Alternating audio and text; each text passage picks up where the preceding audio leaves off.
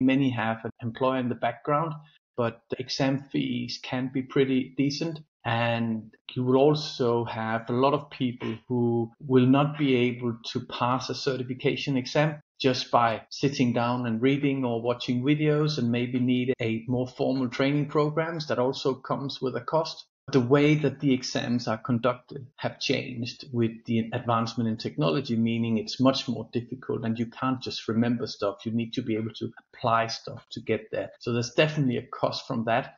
For many exams, it will take even experienced people many hours to prepare for a certification exam. You can't just read a book these days. You need to actually go and apply it, see how it works, and do some troubleshootings, because that's the type of questions you will get in an exam. You make an investment today in an exam, in money, in time, and you need to take another one pretty soon, not to fall behind or update the existing one. So people have to really be aware that once they start that journey, it's not a one-off.